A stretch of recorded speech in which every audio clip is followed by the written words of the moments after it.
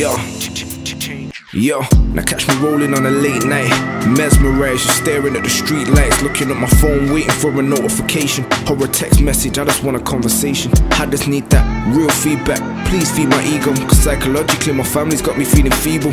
Now every member of my family's unstable. Both of my parents dysfunctional people. Catch me on my Instagram page zoning. I find pictures that they've tagged Bugzy Malone in, and I'm stood there smiling. But on my own profile I hardly update, cause I spend more time hiding.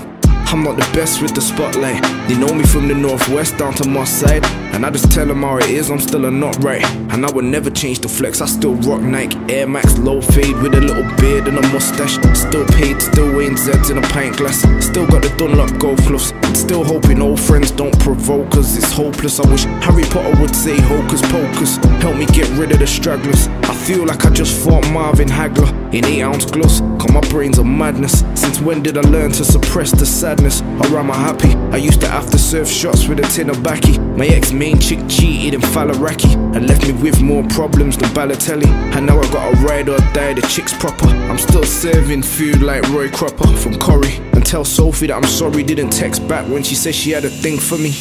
Catch me staring into darkness, reminiscing because I will never change. Thinking back to all my unnecessary partners. So many women, I just can't remember names. And I remember not having a penny to my name. A packet of cheese on onion crisps, Snickers and a nourishment, and that'd be my belly for the day. I never saw Ronaldo's until I made change, and now I order a full chicken and peronaise. For all the days I sat in jail wasting away, I used to have to knock on the door to run away, until I started kicking them off to lick a raise. I'm no saint, I used to have off coke boys for the cocaine. I used to drive with no license and road rage, until I learned to paint pictures with no paint, and then the game changed. But let's talk about the stress for a minute.